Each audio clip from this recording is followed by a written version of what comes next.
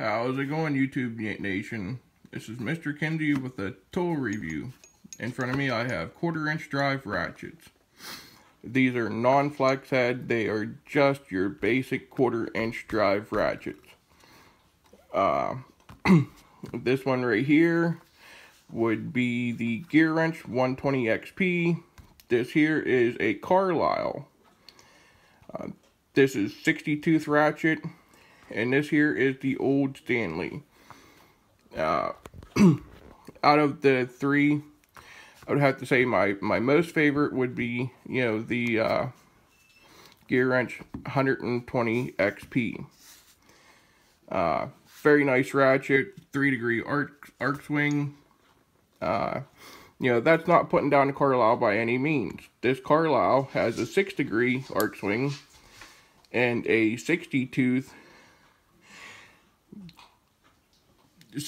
gears inside of it.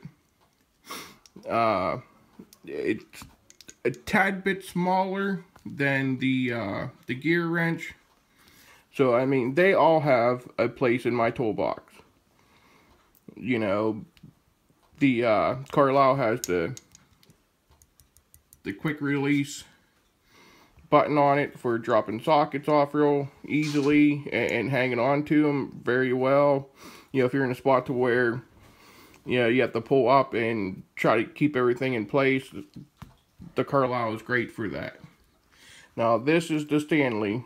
I'm not sure the tooth count on it, but I will tell you, I've used the living shit out of this ratchet. This thing has taken a beating. It doesn't have, I'm guessing probably, I'm not sure, maybe a 40-50 tooth count. Again, it has the quick release for the, dropping the sockets off of it. It's a little bit more bulkier. It fills the hand a little bit more than the rest of them. It is thicker in this area than the Gear Wrench and definitely the Carlisle, because the Carlisle is skinny. But yeah, I mean, there is nothing wrong with any of these ratchets. This review is for Mr. Frugal Prepper. So yeah, I hope you guys enjoy it.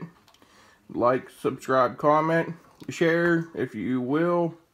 Alright guys, have a good day.